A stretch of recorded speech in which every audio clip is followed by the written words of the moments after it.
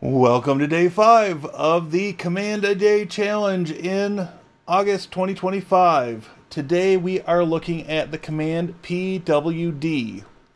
Let's take a look at the help first.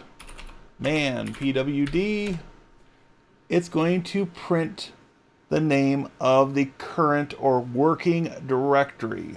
Now, this is not as useful as it once was, but it can still be useful to know about.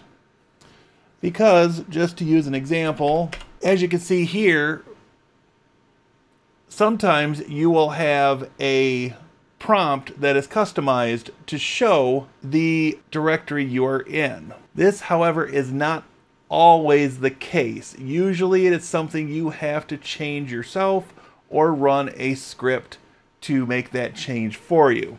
So, pwd is one of those built-in commands. It can be very useful. It is available on Linux, macOS, and the BSD Unix variants. And that's all for today. Thank you for watching. I'll see you tomorrow.